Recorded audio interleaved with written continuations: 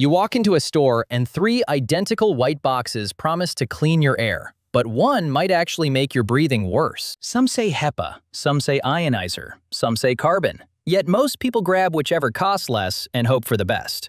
Today, I'll explain HEPA filters, ionizers, and carbon purifiers like you're 5 years old. By the end, you'll know exactly which technology matches your actual problem and how to avoid wasting money on the wrong type. Most people think air purifiers all do the same job, just cleaning the air, right? But that's like saying all shoes are the same, because they all go on your feet. A running shoe won't help you at a wedding. Dress shoes won't help you run a marathon. Air purifiers work the exact same way. Each technology solves a specific problem. If you don't match the tech to your actual need, you're basically paying hundreds of dollars for a machine that's fighting the wrong battle. Let's start with HEPA filters, because they're the gold standard most doctors recommend. HEPA stands for high-efficiency particulate air. Sounds fancy, but the idea is simple. A HEPA filter is a dense maze of tiny fibers, packed together so tightly that particles can't squeeze through. When air flows into the purifier, dust, pollen, pet dander, mold spores, and smoke particles get physically trapped inside the filter. They stick to the fibers like lint on Velcro. The clean air flows out the other side. That's it. No electricity zapping particles, no chemicals. Just a physical barrier catching stuff. Here's why HEPA matters to you. If you have allergies, asthma, or pets, HEPA filters remove the actual particles floating in your air that trigger symptoms.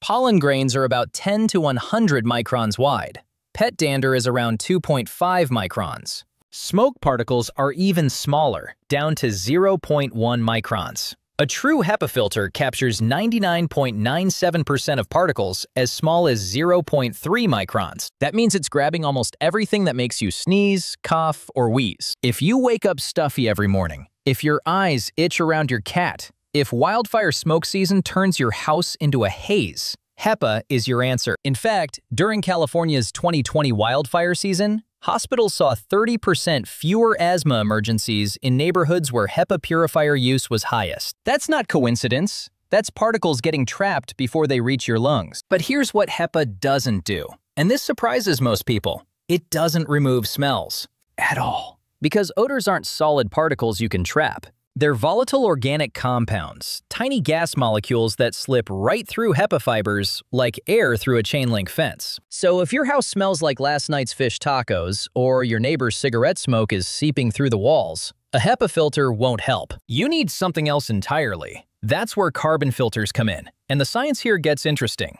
Carbon filters are made from activated charcoal, which is basically carbon that's been treated to become insanely porous. Imagine a sponge, but at the molecular level. 1 gram of activated carbon has a surface area the size of a football field, all folded up into a tiny space. When air passes through, gas molecules stick to the carbon surface through a process called adsorption.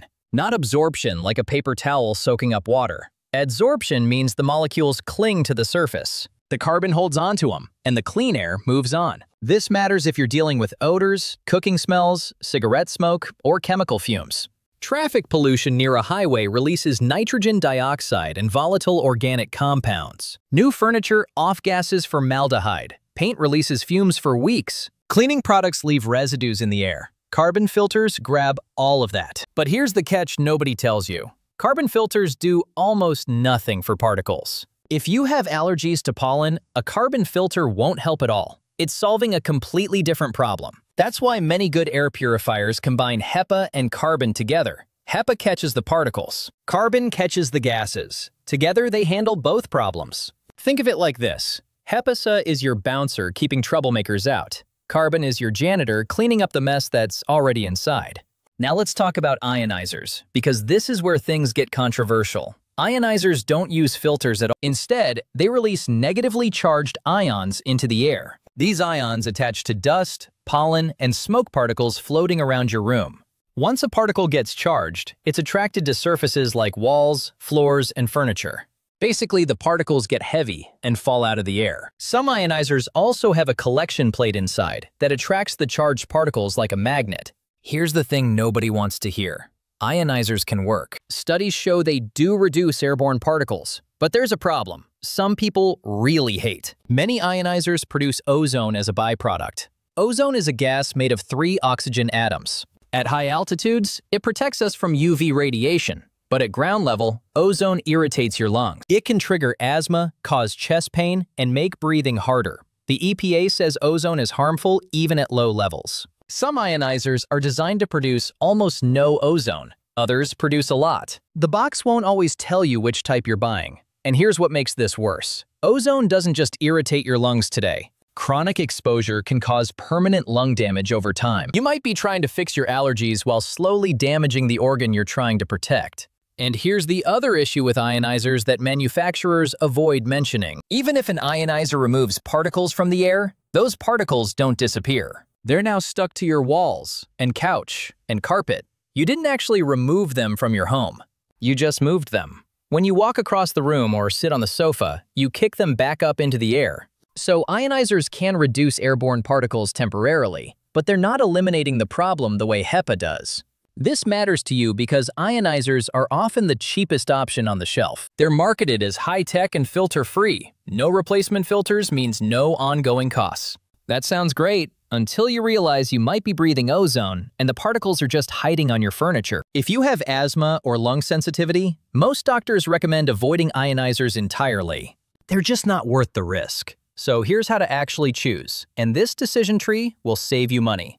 If you have allergies, asthma, pets, or you're dealing with wildfire smoke, buy a HEPA filter. Period. It's the only technology that physically removes particles from your air and traps them permanently. If you're also dealing with odors or chemical smells, get a purifier that combines HEPA with a carbon filter. That covers both particle and gas removal. If you're in a city near traffic, or your home has new furniture off-gassing chemicals, the carbon layer becomes critical. Skip ionizers unless you've confirmed the model produces near-zero ozone and you understand the particles are just falling onto surfaces. For most people, ionizers aren't the right choice. They're cheaper up front, but they don't solve the root problem, and they carry risks HEPA doesn't. One more thing nobody mentions at the store. HEPA filters need replacement every 6 to 12 months, depending on use. Carbon filters need replacement too, usually at the same time. That's an ongoing cost. But it's also proof the system is working. If particles and gases are getting trapped, the filter fills up. Ionizers don't have that cost, but they also don't have that proof. You're trusting the particles fell down and the ozone stayed low. Check the filter replacement cost before you buy. Some purifiers cost $150, but filters cost $80 every 6 months. Over 3 years, you'll spend more on filters than the machine.